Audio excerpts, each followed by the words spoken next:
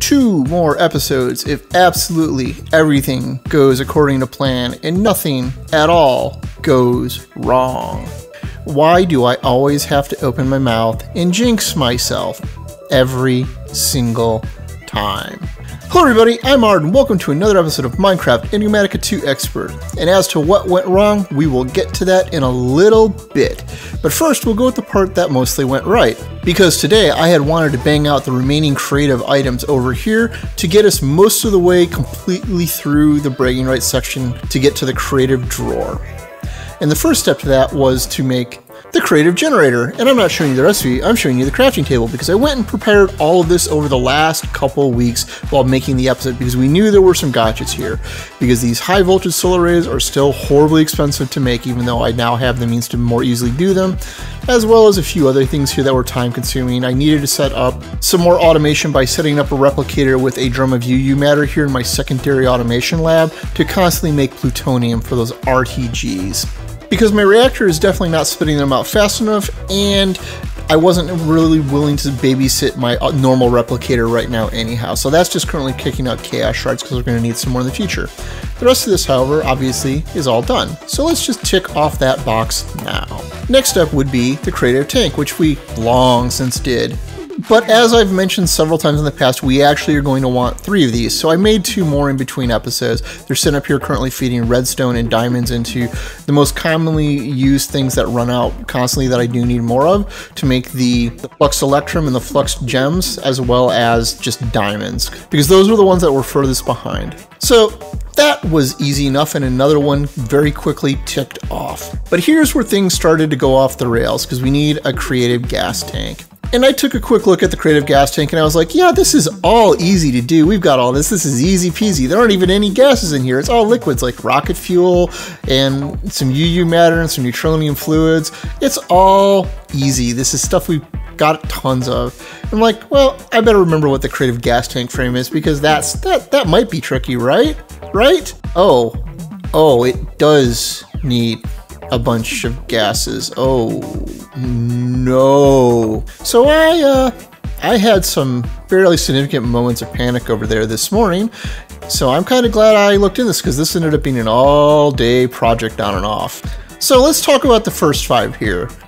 The clean titanium slurry, iridium, draconium, boron, and mithril. So thankfully, the draconium slurry we already mostly had in production because we were doing the draconium crystals before for something that I actually don't remember what at this point, but we were already making them. Which means that over here we had the chemical crystallizer, which was taking in the clean slurry we needed. Which means all we had to do is remove this and put a gas tank down and just extract the slurry. Although I have come to realize since I did this, I could have just put the tank right here on this minus symbol. I didn't have to actually remove this. So that was realized a little bit way too late. But that made the draconium one really easy. And that also made me realize I could just pump in all of the rest right here. So I added a drawer and then realized I had nowhere near enough ores for this. Which is why I was out on Neptune earlier, because that's where I got mana-infused ores, as well as some boron, and as well as getting the star metal ores before. So that made that easy. And then I also looked up and found out that Stella has the boron as well as the iridium and the rutile, which is the titanium.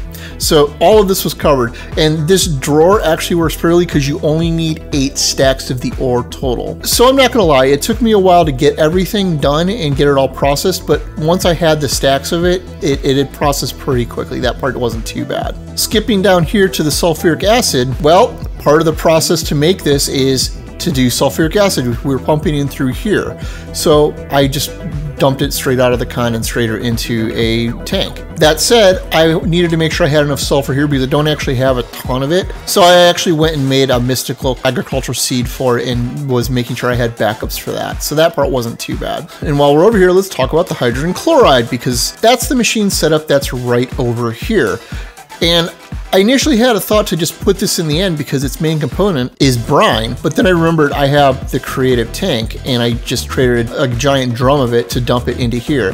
So you take the brine and you break it apart in a separator into sodium and chlorine, which you just need the chlorine, and then you just need water into another one to get hydrogen, and we don't need the oxygen. and then you just combine them together to make hydrogen chloride. So that one turned out to actually be really, really easy. Although that seemed the most scary because I didn't know which one that was at the start. The ethylene one right here, well, that one was easy. I just went into my old ethylene generator, the advanced generator I set up forever ago, and just disconnected the generator and filled up with ethylene for a while.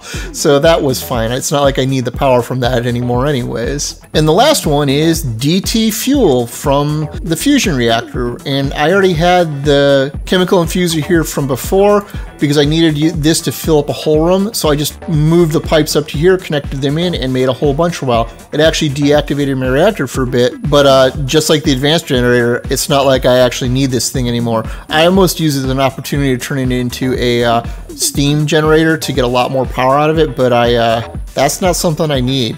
So good news, everybody. That's one component done. A single component total. But bang, there we go, well on our way. That only leaves everything else. Although the majority of this we already have automated, there's a couple things we should talk about though. So let me go fill in the things we do have. All right, so we've got almost everything filled in. The only thing here that might not be immediately familiar would be these gas charge pads, which is just mostly steel, and these pressurized tanks, which is just glass and titanium. So there's nothing really hard here, other than the stuff that just takes 15 years to process, like, I don't know, the Ludicrite or the ultimate ingots or the awakened cores, or I don't know, these ultimate catalysts. But this is all done. The only thing we need now is rocket fuel. And thankfully, this is just a liquid, so that we only need one tank of this. So we have our options, although the easiest is probably the Ender IO vat, because it's just some hooch with some gunpowder and some redstone. And hooch is just plant matter with some water. Thankfully, we've already made the vat, I think, so we should just have to bring it out and fire it up. Yep, this is proving to be pretty easy because there's a vat with a water source on top of it, and it's dumping hooch into that tank. Okay, and now we've reset it back up. I've drained the tank, tossed the hooch in here. Now all we need is gunpowder and redstone. And now we have rocket fuel. More importantly, we now have infinite rocket fuel due to the creative tank. So we won't ever have to make this again, but now let's go load it up and empty out the creative tank and toss that in the crafting grid too. You know, you would think I would have noticed that these are not actually basic ones, but Signalum ones holding significantly more liquid. Not that it matters with the creative tanks. And with that, we now also have the creative gas tank. Now the question is, can I actually get the creative drawer done, or is there way too much yet to do? Because this thing is chock full of expensive gotchas. A lot of this we've made before though, because thankfully we already have the infinity ingots. We already have the Twilight Forest trophy.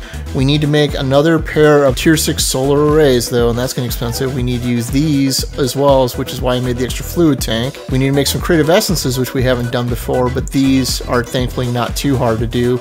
We should have everything to make the 4 for that. But we also have to make a ton of these ultimate catalysts, which take a while to make, a bunch of resonant cell frames, which take a while to make, these draconium chests, which are not hard, they're just weird. And then the biggest gotcha of all, the humongous ME storage component. And I can see you're asking, how bad could it possibly be? Well, to make a single one of these, it uses 8,000 redstone. And that's not counting the other pieces I've already crafted for this, so it's probably closer to, you know, 10 to 15,000, if not more. So these take quite a while to cook. So I guess I'm going to be doing some cooking probably through the next day to try to get these done. We'll see how long it takes.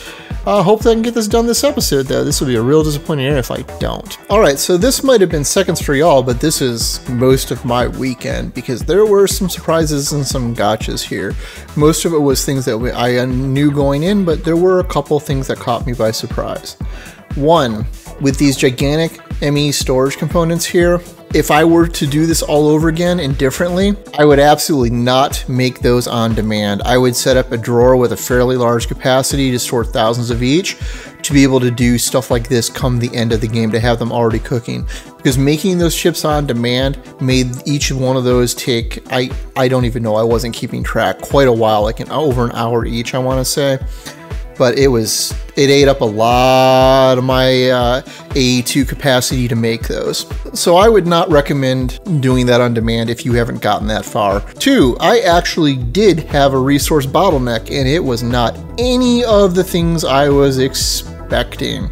because I knew that like these infinity ingots were going to eat up a lot of the singularities, and the singularities were going to be a problem. But surprise, one of my main bottlenecks was right over here. It was the ender pearls, and while you can see that I have 30,000 of them in there now, that's because I had to resort to some drastic measures to deal with this, because even though I was making them in my normal conventional farm off of ender lilies and off the mob farm, and even resorting to mystical agriculture seed, that wasn't enough. I actually had to resort to making a barrel of resin ender and then dump that into a Tinker's IO smart interface here, because thankfully there's a gem cast you can use to make that, and that's the only way I got enough to do this, because these end crafts consume them in the thousands, if not the tens of thousands. They go away quick, and I thought I had that well under control before I came up to the last 2 days of this pack. And the other thing I ran out of was Awakened Draconium. I pretty much completely bottomed out on that, because the end of this is also consumes this at almost every single component, because we use them making the catacores, we use them making the ultimate catalyst, we use them making ultimate ingots, we use them all over the place. So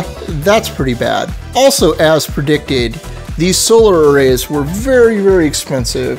The high voltage solar arrays that we had to use in this and in the tier 6, that took the long while that it normally does. But now we can take this, we can go into here, we can take the tier 6s. These took almost as long to make as the rest of the creative drawer did that I didn't already have made. But let's put the solar neutron activators in here and grab the other one. And now we can put these in here and be very confused that we don't see the creative drawer. Let me figure out what I set up wrong. All right, this one I think turned out to be pretty easy, because it was this black hole tank here. I misread the recipe. It's actually supposed to be the black hole unit. So let me swap these out. All right, and now we have the creative vending upgrade, and we are mostly done with this pack.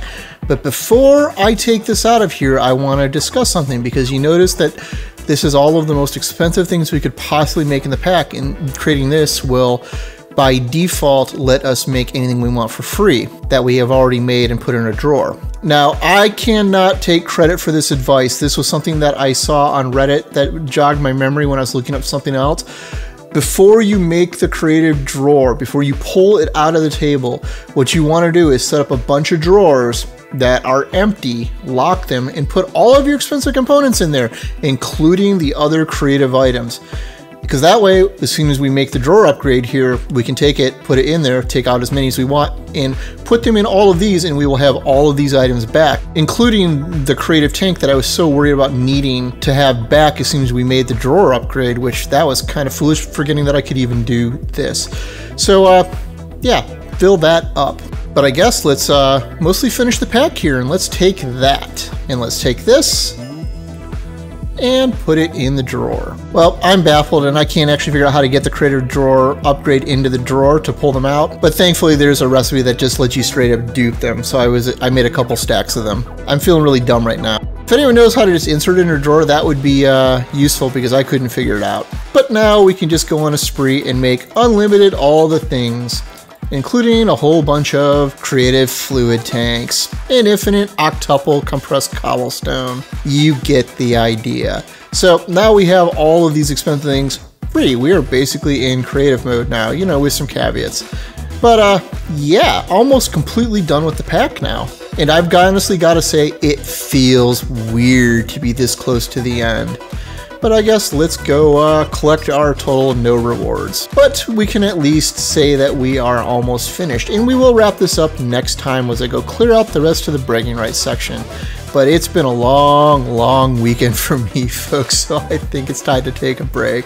Anyhow, if you found this episode interesting and entertaining, please consider leaving a like or subscribing if you're new. As always, I'm Ard. Thank you for watching, and have a nice day.